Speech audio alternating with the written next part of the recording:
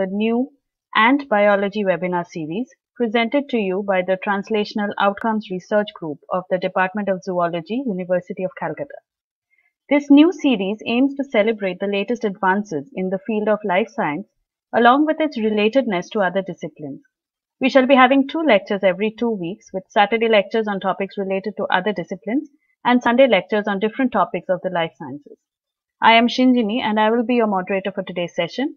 Before we begin, I would like to inform you that you can post your questions in the YouTube chat box and we shall moderate them at the end of the lecture. You are free to interact with each other and with the speaker. And if you have any questions or comments meant for the speaker or for us, feel free to email us and we shall address it to the best of our abilities. And you can also send us your feedback through the feedback link which will be provided in the chat box near the end of the session. So without any further delay, I would request our convener, Professor Ray Banerjee of the Department of Zoology, University of Calcutta, to introduce our new webinar series and to welcome our speaker, Professor Rajshekhar Basu of the University of Calcutta. Ma'am. Thank you, Shinjini. A very good evening from Kolkata, India, to all our viewers who are with us live now, and to all the future viewers who will be doubtless tuning in to the archive talks in our YouTube channel. We had organized an earlier series, Progress and Prospects in Biology, which has ended on the 31st of January this year.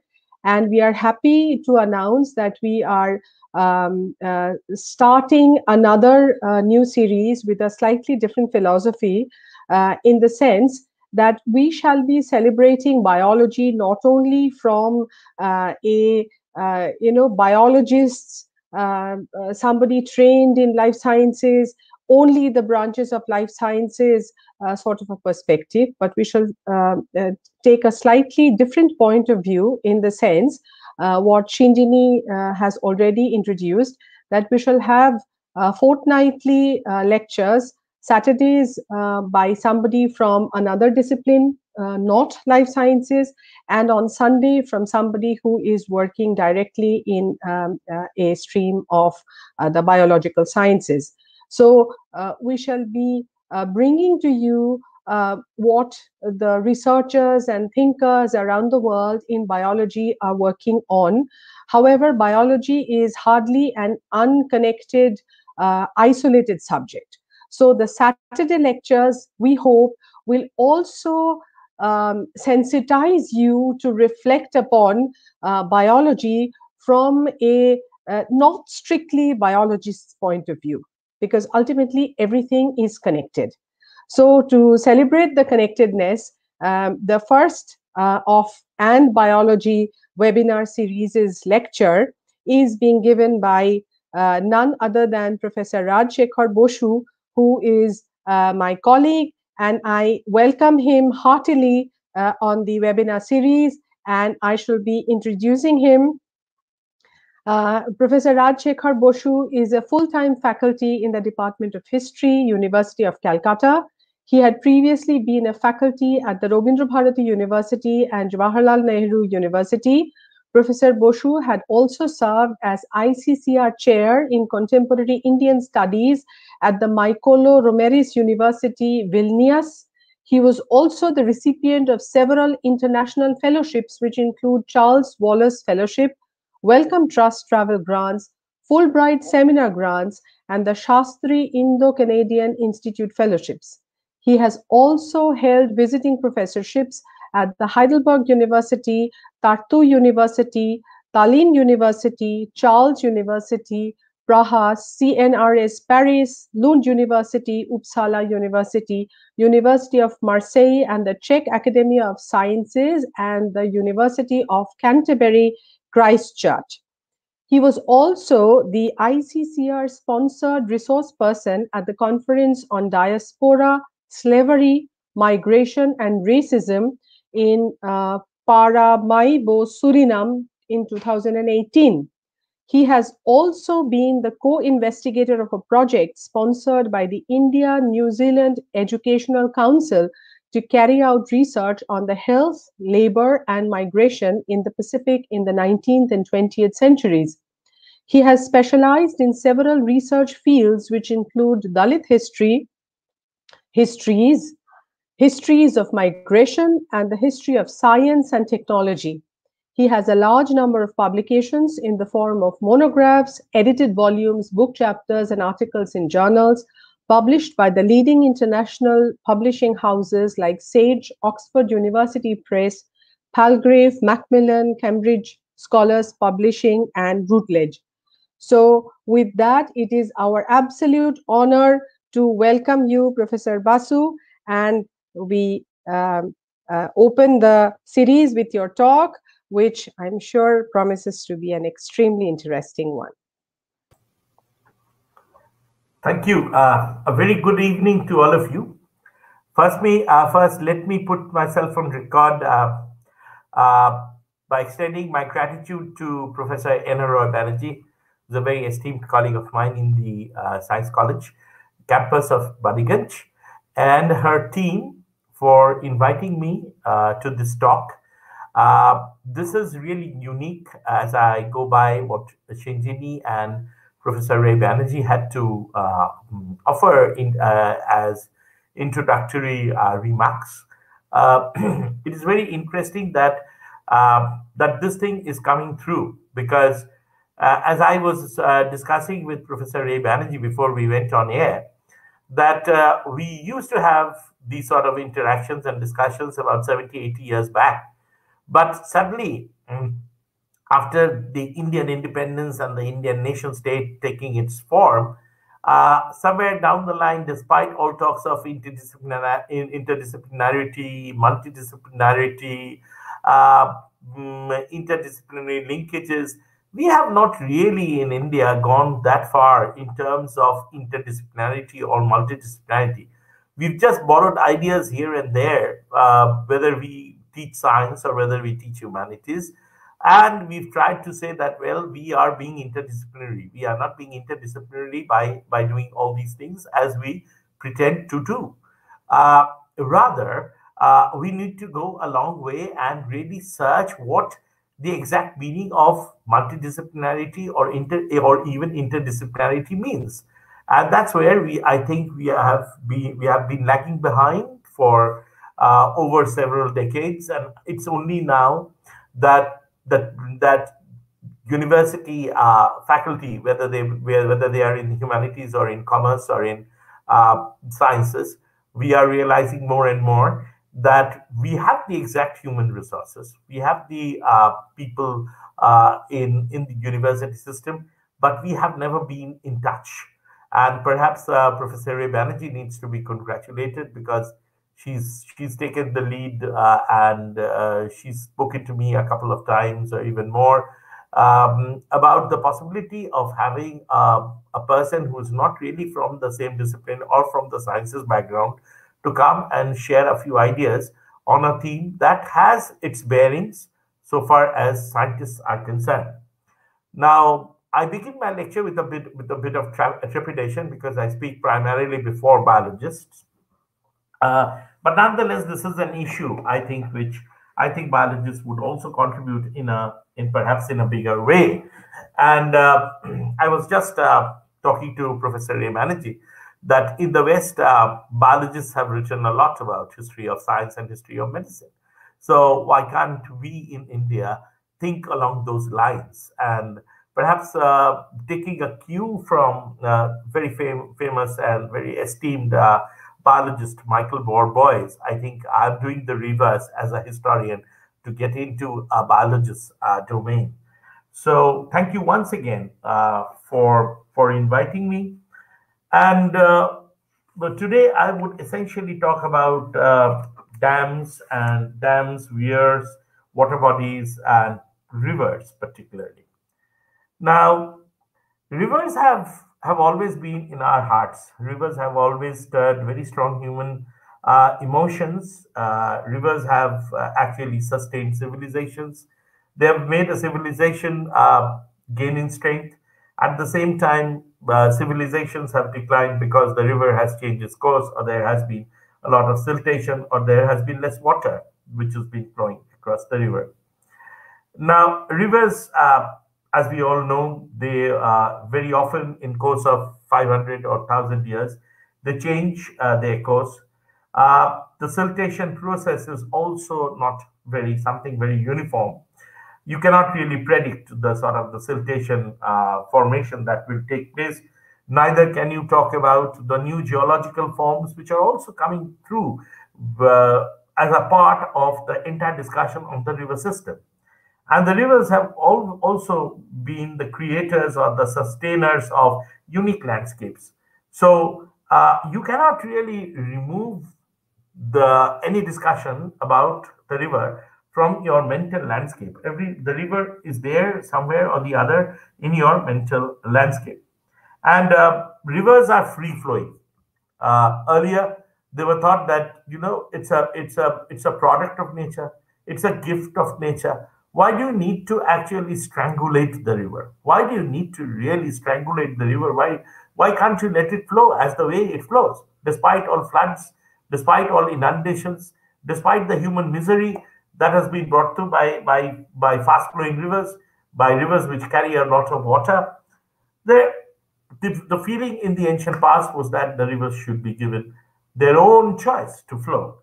But it's only in the 19th century, with the principle of commodification of water resources gaining ground, that water is not something free. It has to be taxed. It has to be used within limits. Otherwise, you can charge a heavier amount. That rivers can also actually, water bodies and rivers can also lead to revenue maximization.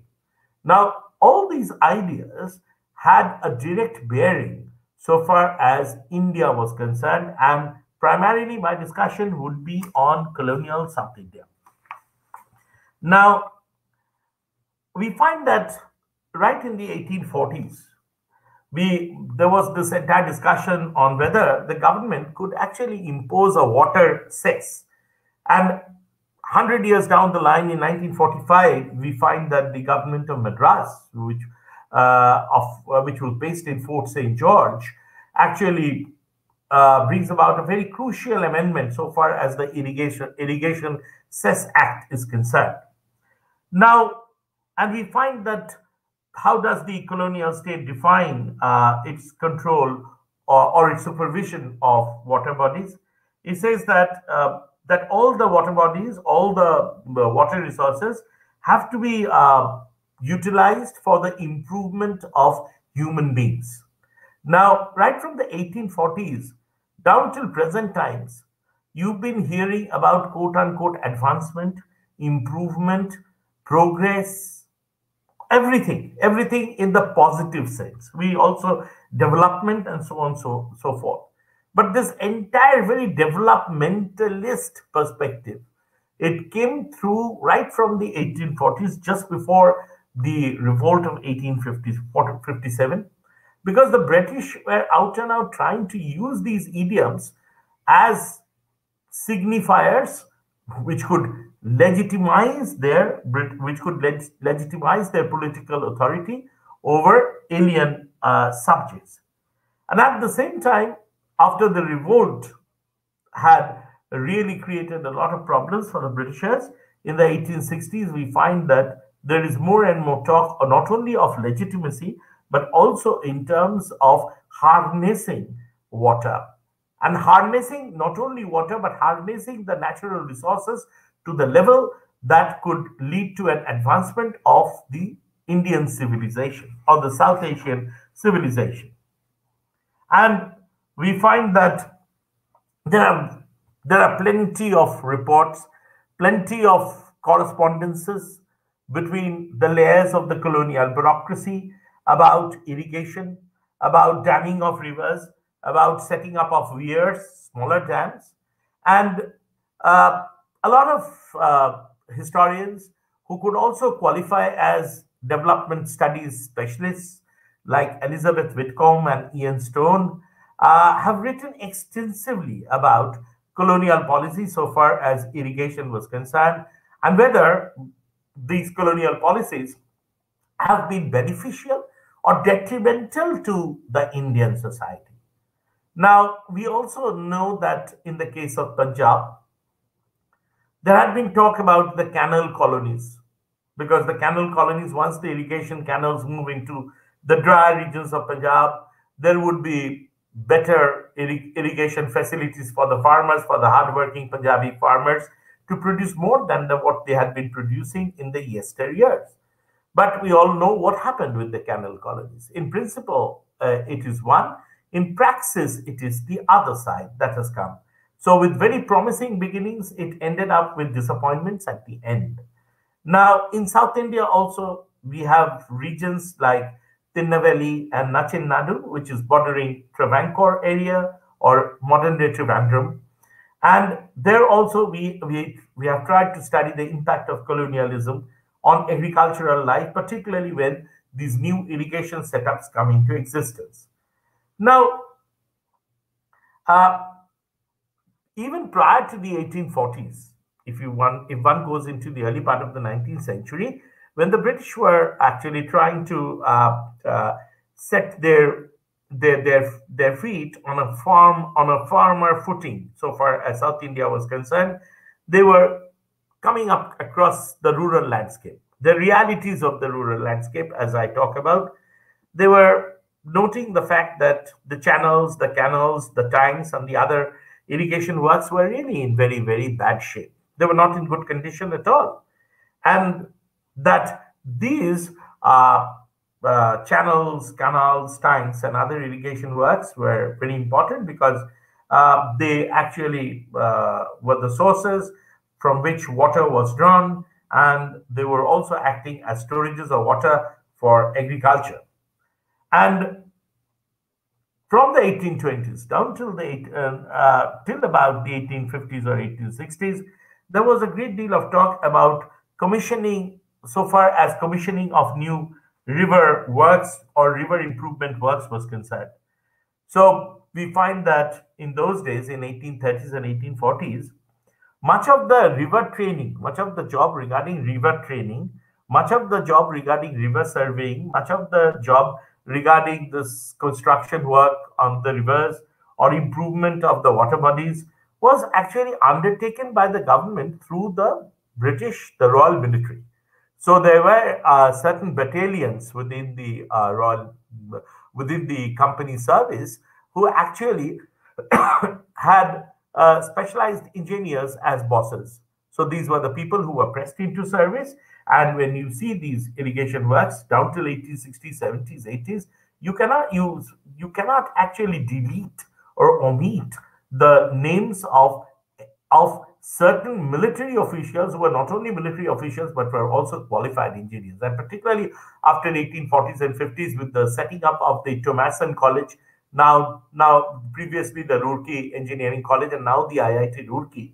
So the Thomason College, this sort of engagement of military engineers with the river works or with the riparian system becomes much more prominent in India.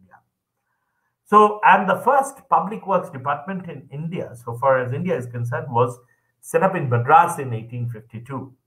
And we find that by setting up this sort of department, the colonial state felt that there would be very timely leads so far as agricultural productivity was concerned, so far as revenue extraction, so far as strengthening of revenue extraction was concerned, and so far as increasing the coffers for the royal treasury, for the company's treasury was concerned.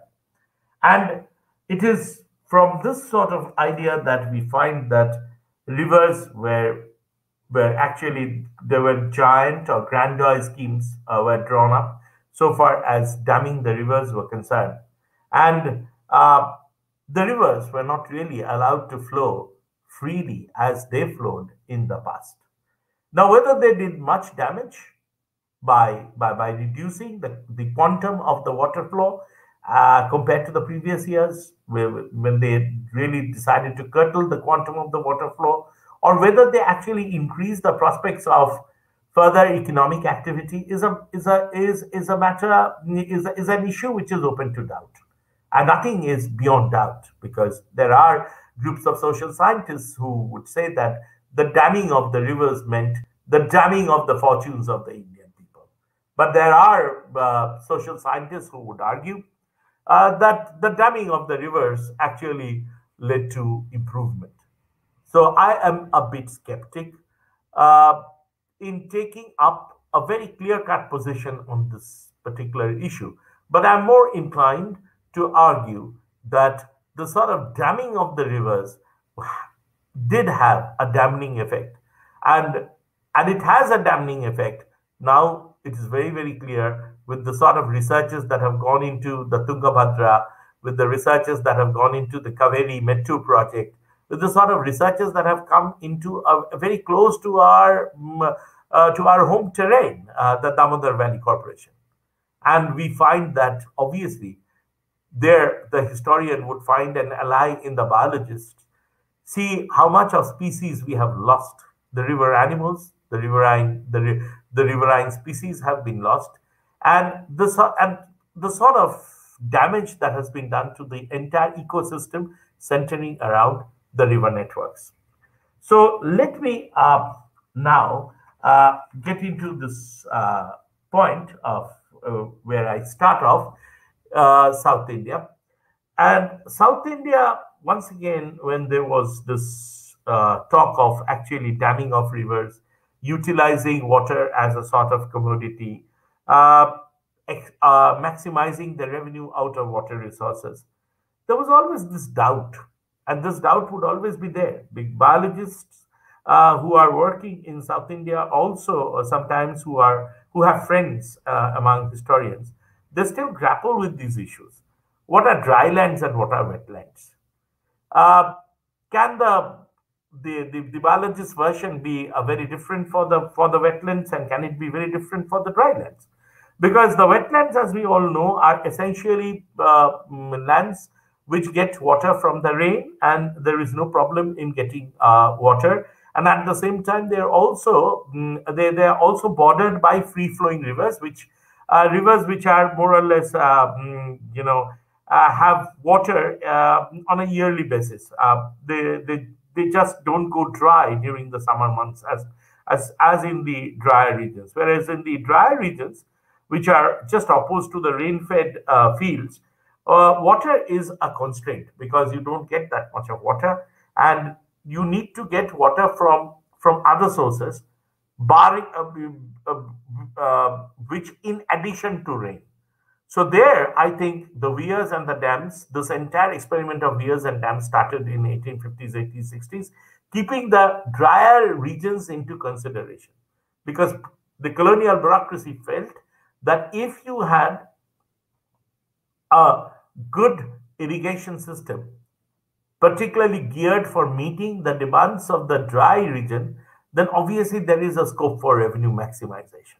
They can have two crops a year, perhaps. You can go beyond monocropping. There is the sort of debate that is there. It goes on even into the 1880s, 1890s, and in the early part of the 19th century, when the Volcker Commission comes. There's a Royal Commission of Agriculture in India, and many biologists also have contributed. They have also read these reports as much as historians. There is this entire talk of maximization through by having irrigation works in the drier regions. So we find that once this experiment started, once this sort of debate started, then obviously you could not extricate yourself from the later day discussions, the 20th century discussions on power, on irrigation, on navigation, and flood control, dams, and so on and so forth. But one thing which also came in the 20th century, or even from the last decades of the 19th century, is that if you are erecting dams, are you preventing the free passage of migratory fish from the seas sometimes, or from other sources? And are you actually preventing the fishes from having a spawning ground? So is it detrimental to fisheries? Is it bound to reduce the number of fishes? Is it bound to have a very adverse effect on the fish market? And at the same time, is it going to have a very, very adverse effect on the fortunes of the riverine communities who thrive through fishing? Now, these are issues which also came up in 1860s in the Midwest America, when these sort of suddenly these dams appeared, and many of the farming communities, they complained that they couldn't get the salmon anymore. The salmon doesn't reach much deeper as it used to do previously, and that there was less and less yield of salmon every year. At the same time, the damming of rivers was having a very, very detrimental effect on the conservation of wildlife. This is there. Biologists have written a lot so far as 19th century Midwest US is concerned. But we don't have those sort of writings here in India. Sadly, historians and biologists have not been doing this sort of work. And as a result, what we are now trying to sensitize ourselves by discussing these issues. We are going into the archival documents. We are going into the documents such as the reports of fisheries in Tamil Nadu, report of fisheries, annual reports on fisheries in West Bengal, and so on and so forth, to find that if there is some history behind it. But dams have been found to be indispensable. But if dams have been found to be indispensable, then there is the other side of the story. How do you create a level playing field for the fishes? How can you think about fish passes? How can you think about fish ways? Can you think about fish ladders? Can you think about redesigning of lifts and locks? And can you think about passing all sorts of prohibitory control on the sort of techniques and methods that were in vogue so far as fishing is concerned? Now, these were also a matter of paramount concern for the British in the 1860s and 1870s. And we find that these had been discussed to a great extent even in England in the 19th century, and more also in the 20th century, because there was this great deal of debate when it came to water bodies and fisheries about what is customary law and what is common law. So, does fishing will it be coming under the common law experiment? And if it comes under the common law, then what sort of rights, what sort of entitlements do the village communities have on the water bodies? Now, these are questions which have sometimes been discussed by historians, and the historians here have actually sometimes made very, very important contributions. Siva Ramakrishnan, for that matter, and Arun Agarwal, for that matter, have really talked about a lot, because they were not all of them were from history discipline. Many of them came in from anthropology, many of them came in from biology, but they really did a lot of very good work on South Asian history in these particular areas, which now are clubbed under environmental history. So, while in India in the 1860s we were studying about the prospects of fisheries, particularly when dams were this entire designing of dams, setting up of dams was gaining in importance. The main debate that is there not only in India, but it's also there, as I've been talking about, in England and in America. We need to have a transnational approach. We just don't need to see the sort of ideas that have percolated in India simply as very localist concerns on the part of the colonial bureaucracy. Rather, I would say that there is a transnational perspective. And when we see the old archival records, there is this transnational perspective there, because there are reference to what is happening in England and what is happening in America. And we find that fish passes, right in the 1860s and 1870s, fish passes become a point of concern in both the US and in England. And we find that fish passes are invented. There are big names of Smith, Cale, Mallock in Great Britain.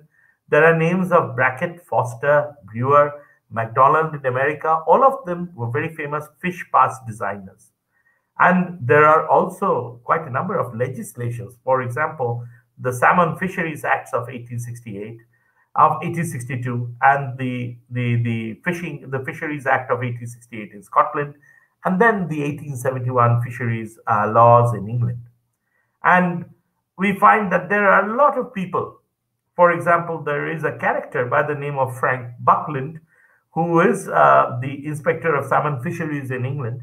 And he says that fishes would just die a natural death. The species would die a natural death if you don't have fish passes. So even if people were dependent on fish as as a very important source of food or nutrients or as a very important source of food and sustenance, at the same time people were also very conscious that you needed to conserve, and that is what I think people like Buckland tried to argue. Now, the time around 1860s, 1870s, when all these ideas were there, in 1860s, there is a British official, there is a colonial official about whom very little has been discussed in independent India.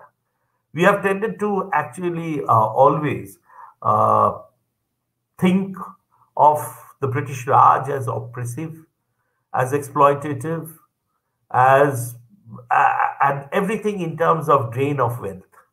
Everything in terms of drain of wealth.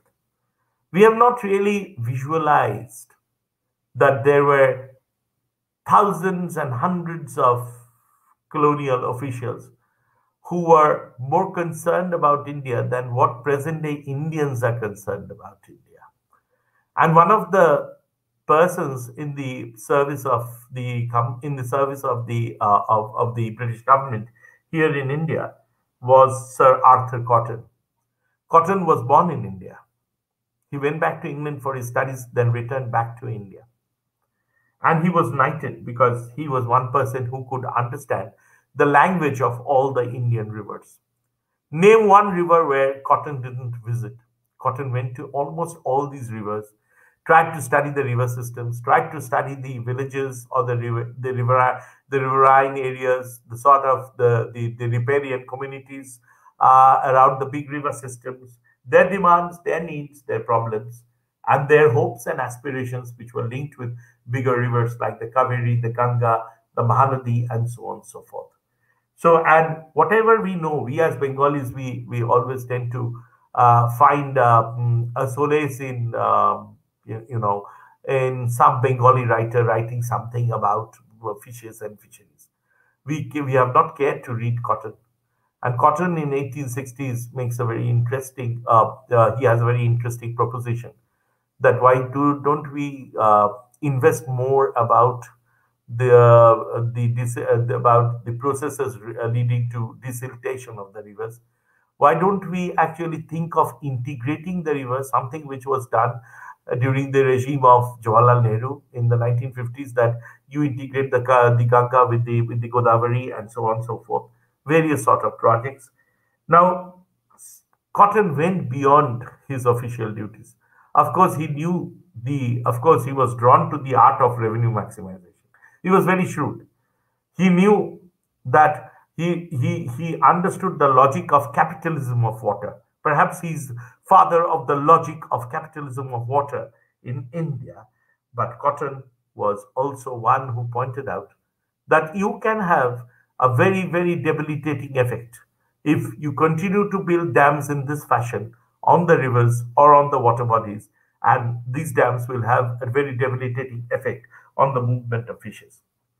So much so that in 1860s he comes up, and in 1869 Lord Mayo commissions a doctor. He's a full-fledged doctor, Samuel Francis Day. He has every high qualifications as a physician.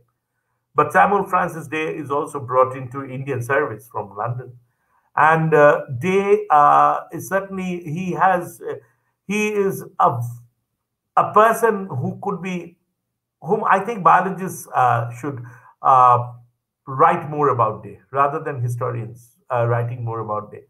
As a doctor, he was more drawn to biological sciences. He wanted to know the different species, the thousands of species of birds, animals, fishes. He was particularly interested in fishes. And it reached Lord Mayo's ears that, this doctor can be the real biologist that you are looking out for. And he is one, you give him a tenure of 2 3 years. His only job is to take a boat, ride the boat on the Indian rivers, and find out the list of fishes from the fishermen, from the local fishermen, tabulate them, write big narratives on the Mahasair, which he wrote on the Himalayan Mahasair, and so on and so forth. And it was Day who was commissioned to investigate all these big questions of whether we should actually whether we should put obstacles on the water bodies, and so on and so forth. And subsequently, he became the Inspector General of Fisheries in India. And Day, once again, was very energetic. And he said that dams should not be put across rivers in a very indiscriminate manner, because dams act as barriers to the passage of fishes, and therefore it is very detrimental to fisheries. And also, he says that fish passes have not been correctly designed. They have not been placed in the right places. As a result, to be very simple, what Day says is, you see, there are certain fishes, as you know better than me, biologists know better than me, who have this propensity of moving up from the lower reaches to the higher reaches.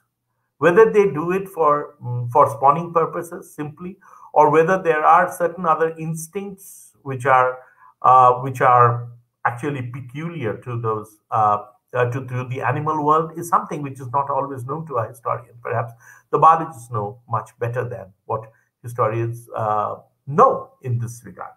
But certainly, when the dams are erected, at one point of time when they try to really move up the river, there are these obstacles, and they tend to be thrown off because there is this cascade of water which is coming over them.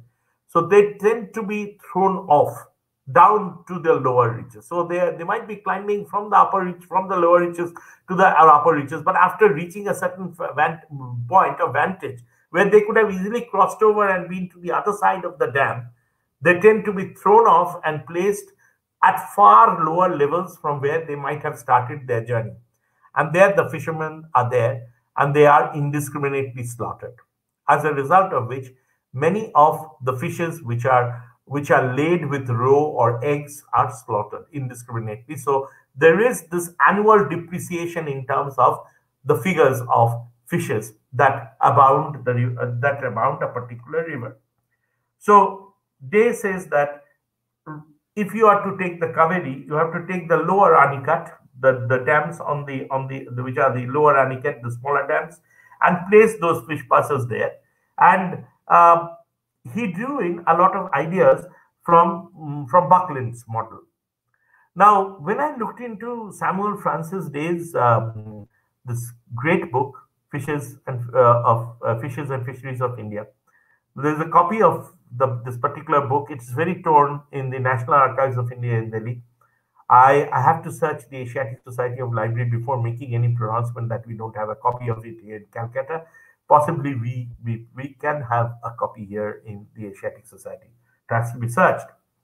Now, Hilsa was the fish which was his point of interest. And we Bengalis, we generally tend to take up this Podda, Meghna, the Ganga Bhagirathi networks as the habitats or the habitat of the Hilsa. But the Hilsa is also available in very large numbers in Kaveri, in the Kaveri area.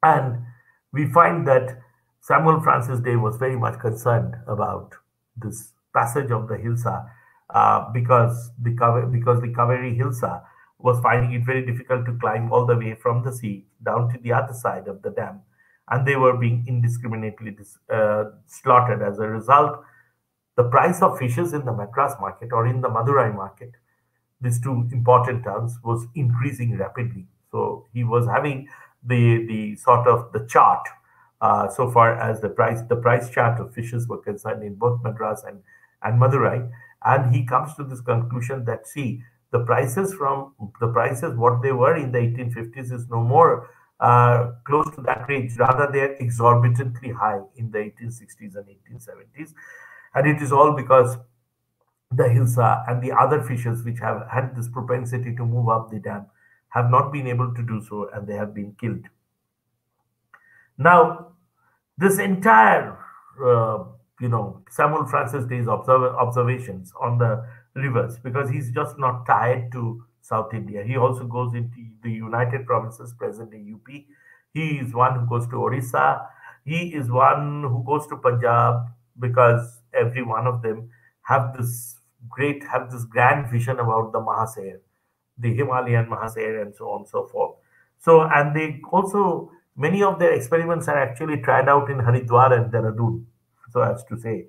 So, fish pass, whether you can have a fish pass in Cuttack, whether you can have a fish ladder at Haridwar, or whether you can have some ideas from the secretary of the Dehradun Fisheries Association, whether these fish ladders will be operative in places in upland areas like Bhimgoda or Majapur, where the northern Ganges canals take off. These are matters which have continued to excite Samuel Francis Day and many of the military engineers of the Royal Battalions.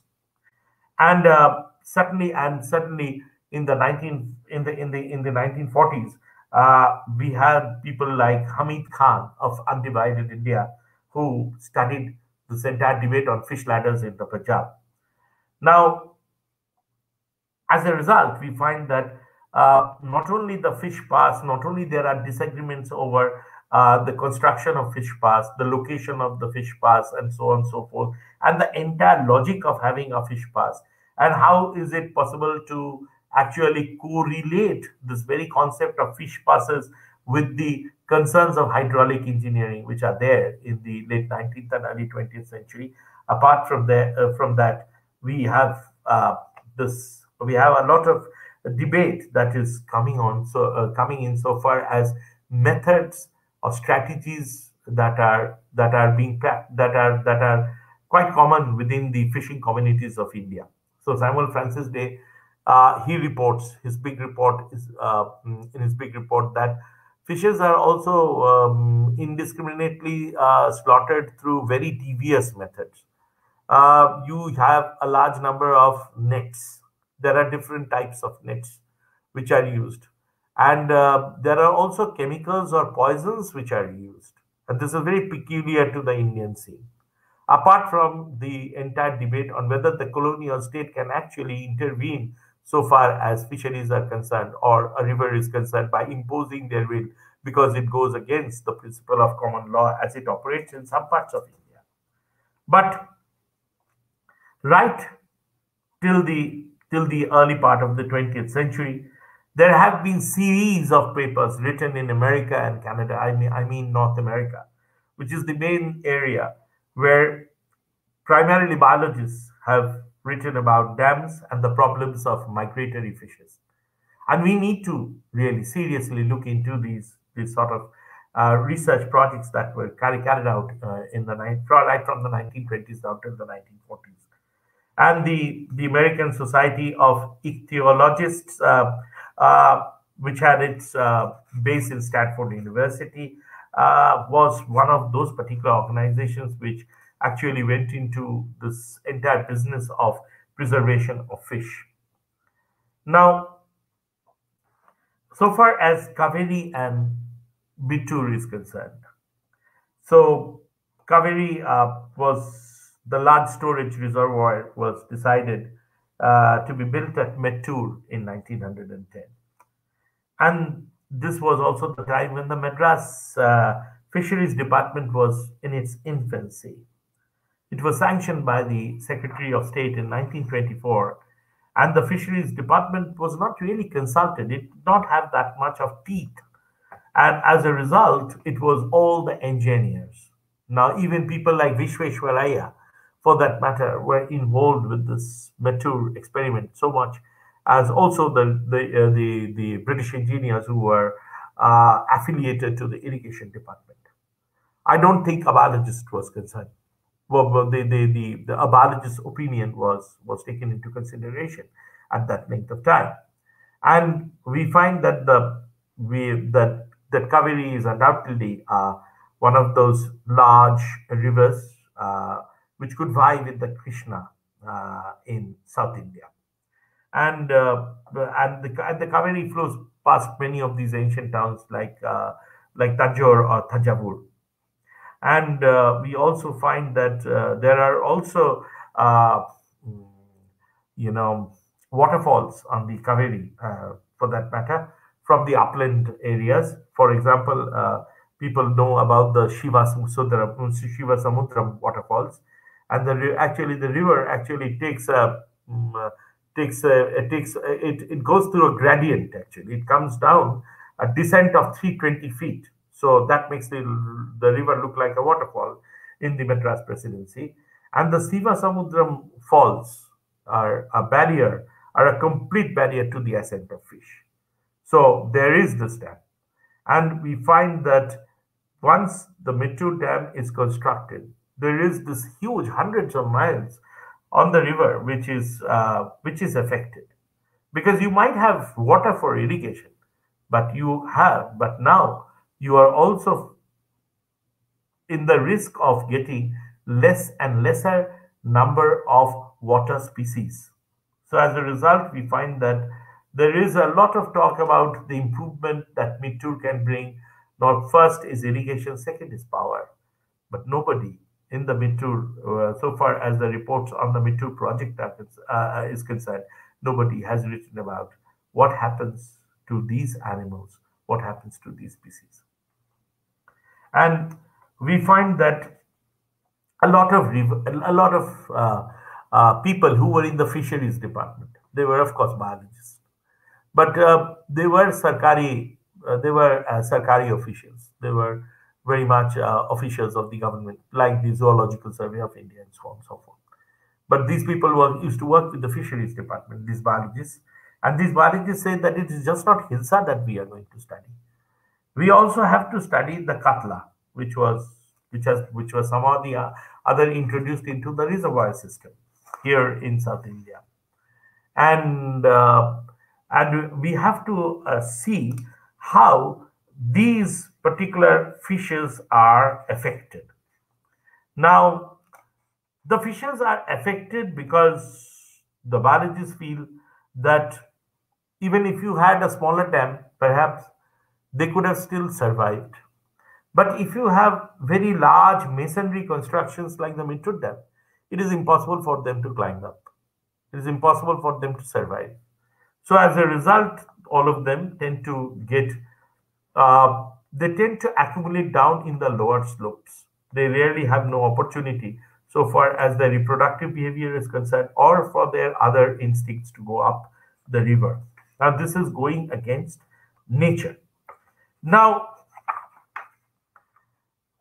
why is it important for a historian and a biologist to talk about these? It is necessary because we need to have a survey of the fishery resources of the various river systems, which we don't have in India.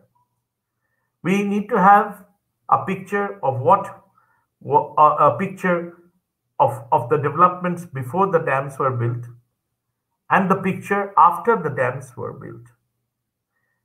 We need to study these old records to know that to have exact information about the seasons and occasions when mass migration of fishes have occurred in various rivers. They are different from one another. The mass migration is different from one another so far as rivers are concerned. Then this could help us in the analysis of random samples to determine the kinds, the sizes and conditions of fishes which congregate at the dam. Why do they congregate? Why do they congregate at the opening of the sluices? And why do they migrate at all? These are issues, I think, which should make biologists and historians very emotional, that we have not been doing all these things for years. And even if we have been doing it, we have been doing it from our very, very narrow disciplinary and backgrounds. And this is what Professor Ray Banerjee was referring to. Now, we find that it is that when we study the Kolerun, which is a tributary of the Kaveri, on which the Mettur project has been built, uh, we find that there is a great reference to the Katla, which is stocked annually in the Mettur reservoir. Since the formation of the reservoir and the reduction in the height has been able to allow these fishes to ascend the falls. So in some cases, they have been able to go beyond the falls, and there are species of fishes which are referred. For example, the Sirhina cirrhosa, the Mystius aor, the Mystia singhala, the Labio fimbriatus. Now, they say that these fishes continuously are facing problems so far as ascending the river is concerned, or ascending the dams are concerned. And every year at the same time, fishermen complain before these biologists who are attached to the fisheries department that the fishes are rather inadequate. The catch is small compared to the previous years, and they say that they really cannot define the exact season when these fishes will appear in the river systems. I think we are facing the same sort of situation even till today, when certain fishes are certainly going out of our palate because we don't find those fishes anymore. Rather, it is the off-season variety that comes in, and whether we don't know whether they are caught right now or whether they have been preserved in the cold storages, and they've been lying there for 2 years or so. Now, fishes generally tended to, but the debates generally bring out these sides of the story. Fishes generally congregate at the dam whenever water is let down, and there seems to be no particular reason for their migration. A repeated analysis of the samples showed that all the 14 species, except the burrell, the spiny eel, and the true eel, are attracted in large numbers by the flowing water in the part of the Ellis Canal system, which is where there are both high and low level sluice channels. These fishes assemble, and they are in relative abundance throughout the year. Also, fish of all sizes are found, adult fish, however, being very few. At times, some have ripe eggs and flowing milk.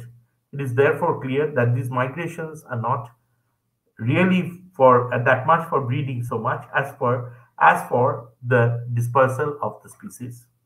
So the debates bring out these sides of the story. Perhaps the biologists would be able to answer more clearly than a historian. Now, we find that Mettur actually has also led to absolute absence of certain species. There is a permanent rise in the level of water, there is submergence of rocks and banks, and there is accumulation of silt in the bed of the river reservoir. These have their resultant changes. Prawns are directly affected. Prawns like to live on the sandy beds and weedy banks, and they have totally disappeared. A gradual extinction of species which do not survive in stagnant waters, and their replacement by fish adapted to such conditions of life, is an inevitable part of this process. And we find that whatever they were writing in the late 19th century, early part of the 20th century, they would say that a lot of things, a lot of developments would take place in the future. So the future holds good for the people in the knowledge industry, because so many new varieties of fishes could come in. But at the same time, heavy floods, rapid currents do also have an impact on the lives of the fishes. Fishes of all kinds are not really geared, they are not in a position to survive in these sort of situations. And some of them are no longer able to dig deep or take shelter in the deep pools. Some of them might be blown away by the gush of water. And we find that these deep pools are no more deep pools. They are also being covered with sand and silt. As a result, the entire breeding process of the fishes is affected. Now, this is a loss. This is a loss to mankind, and it is a loss to the natural world. The colonial officials would make us believe that these are losses so far as fisheries are concerned. But these are grave losses, or these spell a disaster to our ecosystem. We and just because we didn't have people to work on the biologists, historians, and anthropologists, like in the US, to work on the Columbia River, we are not able to assess the damage that has been caused because of the Kaveri Metro project. Had we had a project like the Columbia River in the US or the Grand Coulee Dam, we could have assessed it further. We could have done a very good comparative story, but that is not there. And we now, what we are now, we would like to end this entire debate or discussion by saying that yes, water is getting scarce. The logic with which the dams were built, the sort of great advantage of the big dam system, has been lost in the 1960s and 1970s. Environmentalists, biologists, social activists, development specialists have all argued that rather than giving water to mankind, dams have robbed mankind of the supply of water. It has made water more scarce in the rivers, and as a result, the species, the fishes have declined. The number of species have declined. Many have gone into extinction. No more you have the communities are able to sustain themselves. Those particular human communities who live by the side of the riparian systems are able to sustain their lives.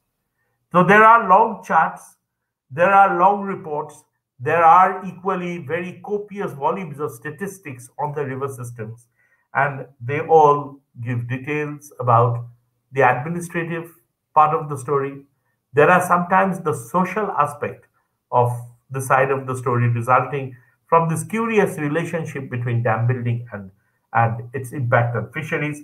And I think we are now in a situation where we need to take up these studies in a far more serious earnest than ever before, because as we are now going down into this entire philosophy of the end of the world, perhaps there should be more discussion not only on human beings, but our friends, the carp, the catfish, the Himalayan Mahasaur, and so on and so forth, to understand what they also feel in a sort of a globalized world. And the globalized world is just not the 1991 globalized world, the process of globalization that had started in South Asia.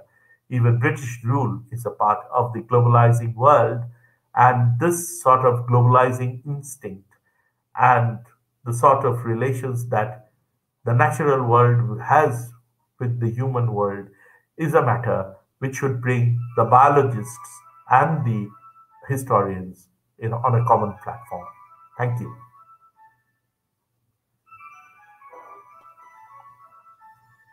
Thank you so much, sir, for this Hello. such an interest. একটু পরে একটা ওয়েবিনারে আছি, একটু পরে। Thank you so much for this very interesting lecture, and so interesting to know how the aquatic wildlife is so threatened by the dams. So, sir, there is one question till now. So, if you allow, I can just ask it. So, other than dams, poor water quality also acts as a barrier, especially in case of Indian rivers like the Ganges. So, from a historian's perspective, how water pollution has shaped the aquatic ecosystem? Well, of course, yes, because it's just not siltation. It's also we never had this problem before. At least 120 years back or 125 years back, so far as the the Ganges was concerned, we didn't have this problem. But now, in 100 years' time, we have so many of chemical industries lined up in the towns which are adjacent to the Ganges, and also a large number of towns which don't have a proper sanitation facilities, and which would rather the excreta would rather end up in the river, leading to the pollution of the river from the human excreta. So these are problems of very rapid and desperate urbanization, sort of a jungle urbanization. So this is also a problem which has affected the water animals, the aquatic species, so as to say. And for example, Varanasi. If one takes Samuel Francis Day's concerns of 1860s and early 1870s, when he was doing this sort of investigative work, he would mention the river Otter, which was there. But now, if you go down to Varanasi and if you speak to the boatmen, in the last 50, 60 years, how many times have people cited the river Otter? It's a rare sight if you just happen to see it. So, and you also have the dwindling numbers of river dolphins, so as to say. So definitely, this sort of water pollution is giving rise to a new system altogether, where the putrid atmosphere is is definitely driving away the animals or killing them. We don't really know. As a result of which, this could also be taken as a very, very important source of debilitation when it comes to our discussion today, because this is a later day. I think, as a historian, I would say that it's a later day problem. It's a problem which did not exist when Samuel Francis Day or the other colonial bureaucrats were looking into these particular issues. But it is only now that for the last 50, 60 years, we have also the Ganga Pollution Board, the Ganga cleaning up projects, and so on and so forth in Varanasi, burning of corpses on the riverbanks, throwing away parts of the corpses into the rivers. These are all matters which have come in the 1980s. Perhaps they should have been here before towns like Kannauj, before towns like Varanasi became much more disparate in terms of urban dwelling. But that's another issue altogether. Okay, so another question is, like, we heard that dams can be detrimental to the species fish. Can it also be effective in the generation of new fish species?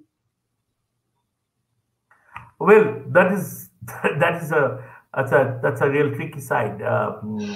The conventional fishes which used to go up, which used to have a free movement across the river from the southern reaches to the northern reaches. Well, of course, they have faced problems, but there are also equal references that new varieties of fishes have appeared, and by new varieties of fishes, we really don't know whether they were denizens of the past, whether they were not really counted that much, or under the new sort of geological or engineering technicalities they have emerged. We don't really know about it, but certainly there is every possibility that new generation of species with greater instincts of survival, or with a greater agenda of survival, they might have come and they might have settled in the rivers. But that might not. But that doesn't really rule out the loss or the extinction.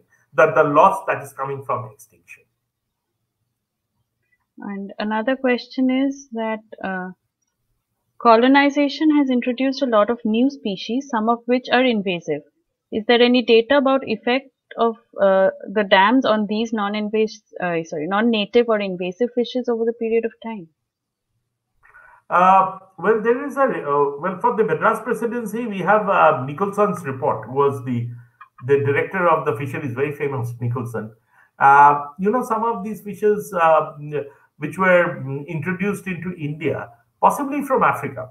There are some references that they were used, they were just thrown into the drains or into the soak pits to eat up the larva. And these were some of those new fishes which were being introduced. There is some bit of data on this, but so far as the rivers were concerned, we really don't have much data on the introduction. The British didn't really much write on the introduction of new fishes.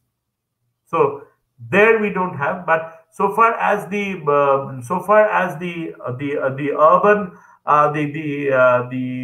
the local municipal or the local municipal department was concerned, we have certain data that some of these new varieties of fishes were being used to eat up the larvae of the mosquitoes, and this was one of those particular experiments which was favored by even people like Nicholson to keep away the incidence of malaria, which really raged high so far as colonial South India was concerned. Okay, so another question from Bijay is, what would be the best strategy that we can adopt to mitigate these problems so that we can maintain a sustainable aquatic ecosystem along with sustainable development? Now, this is a very complicated question to answer. One of the ways I think which is being suggested in America and Europe is to break down the dams. And there have been some very good dividends so far as this entire policy of breaking down dams and weirs are concerned in both Europe and in North America, and trying to make the rivers free so far as their flow is concerned. Now, this is one of the ways I think you can bring back to some extent the lost ecosystem, because by this time the ecosystem that is there is something, it's a matter of adaptability. It might have come because of the new set of circumstances. You cannot really go back to the old, and you cannot say that everything is old. There is nothing called old. So there must have been a past before the old as well. So but to have a modicum of sustainable aquatic ecosystem, we need to have, first of all, a thorough audit of the irrigation works that have been there since the British times down till present times, and to see how much of human interests are served through dams and weirs rather than misery, the degree of misery. And it's only then that when we take the human misery into consideration, we also take the income level or the penury and the poverty levels of the communities which are dependent on fisheries or on fishes. So once we see their dwindling incomes, that is also a part which is linked to the ecosystem, to the ecosystem that has been generated because of the dams and weirs. So if we have a proper audit, then only we can really say that whether we really have any purpose to do, we would have any purpose to do by breaking open the dams. But I believe that should have been the case, but rather, yeah, contrary prevails. So that is all the question that we have. So I would now request Professor Renare Banerjee to come in and address people. Thank you, Shinjini. I was sitting glued to the laptop. Such an interesting discussion, Professor Basu. It was so enjoyable, and so the one thing that I find very intriguing through all that riveting discussion is that how much of different disciplines seem to be tied in together. So there is the hydrological forces in play.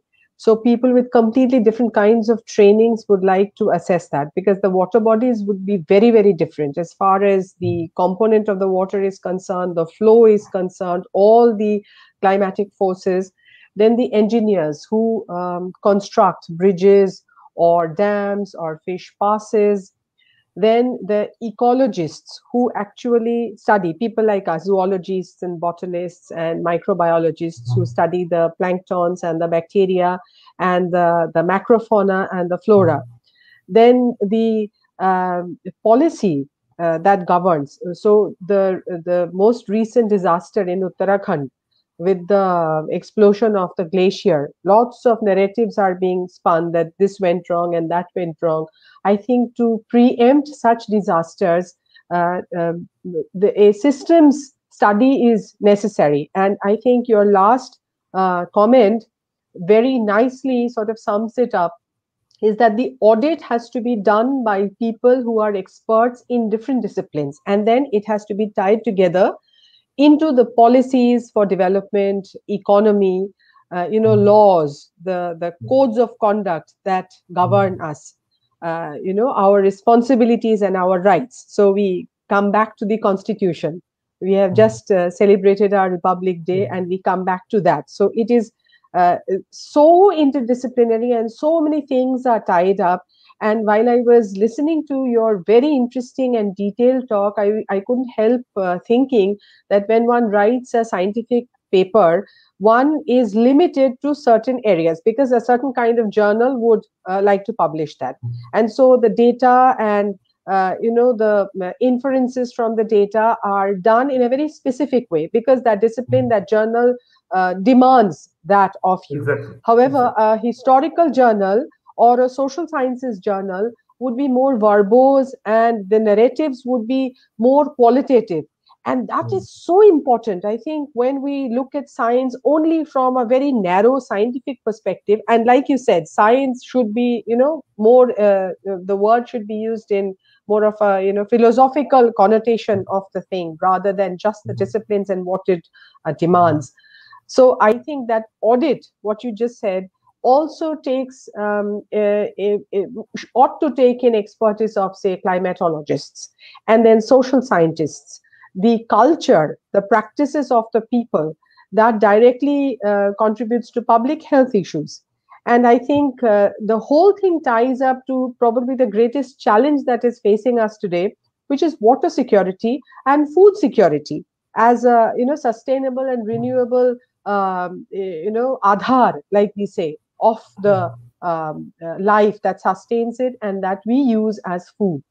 So I think we might also talk a little bit about the funding and the kind of grants that could be written over it in a completely interdisciplinary format. Exactly. And I think the government, international and national funding agencies, is also encouraging, for example, in skill development projects or in problem solving projects. It is being encouraged increasingly that a consortium style collaboration between different institutes and with people with different disciplines and different skills come together to solve a problem. So would you like to comment on that? Yes, absolutely. Both in principle or in terms of academic engagement, I think Professor Ray Banerjee's venture, I think, should be taken with a great deal of seriousness. And I believe that as I began my discussion today, alluding to the same point or the same platform that we should be in, I think we should now think of our projects, despite our disciplinary and constraints, our boundaries.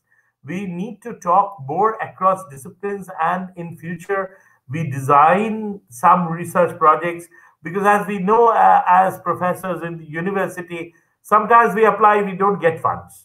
The project is rejected. Some funding agency doesn't find it that interesting, or it is beyond their purview. But at times there are also international agencies which are able to accommodate this very logic that there would be biologists, there would be historians, there would be anthropologists and sociologists and development specialists together. So, and I think these sort of projects are very essential, because it also helps to train our students who are very cocoonized. Either they are cocoonized within the labs or in their classrooms in the science faculty or in the humanities faculty. They don't seem to know each other in terms of social communication as well.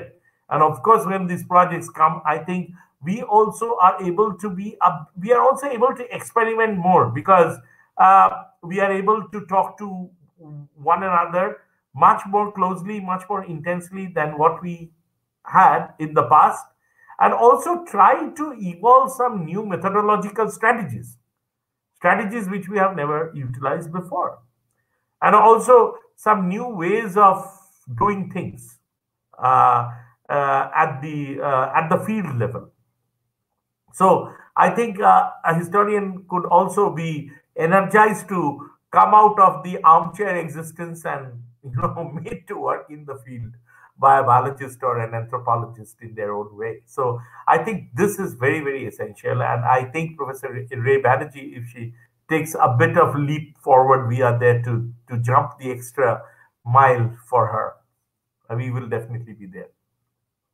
Absolutely. I think the choice-based credit system that we have already introduced in our undergraduate and postgraduate studies aims to do exactly that. And I think we can take the baby steps by little internships across different disciplines, so that one can get out of that comfort zone, and that extra push that they are anyway doing for scoring the required Mhm. marks for the CBCS, and they can actually get some more training on it, understand the subject a little better than the core subject in which they are training. So, Exactly. on that note, I think we have had a very interesting Saturday evening. Thank you so much, Professor Boshu, for giving us Thank the you very time and much. for answering the Thank you. questions so nicely. And thanks to the audience who has stayed with us. I think during the new normal, we were all forced to stay indoors, and we had a better live viewership. But in this format, more questions come in later as people revisit the archive Mhm. talks. And so we might share some of the questions that come in later. I Of hope course. we can take this beyond this, webinar, and take it to actual fruition of a project of, policy, long-term policy that Exactly. actually affects us. So it is important to look back into the past, and who better than a historian to, give these little snippets to tie together into a, comprehensive narrative. So Thank you thank you very so much. much. And thanks to our moderator, Shinjini, and our Yeah, thanks to host, Shinjini and Nondita. the entire team. Uh, yes, and Akashlina, and Bijoy, and Shoheli, and everybody else who has asked such interesting questions and made our lecture so very interactive. So, with that, we end tonight's talk. Thank you so much.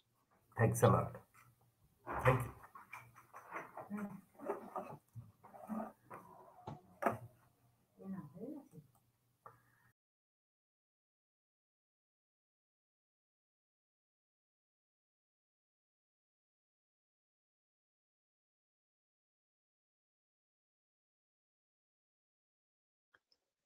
Shinjini, you need to unmute yourself. Sorry. Thank you everyone So for you have to joining. repeat that. Yes, yes, You have to repeat the entire yes, ma'am. last bit. So thank you, ma'am. And thank you everyone for joining. Join us tomorrow for a lecture by Dr. Srinivas V. Kaveri of INSERM Paris. Please subscribe to our YouTube channel and check out our website www.zoologyhub.org. Our talks will be archived in our YouTube channel, so you can check them out later. And thank you again for joining us. Take care and see you again tomorrow.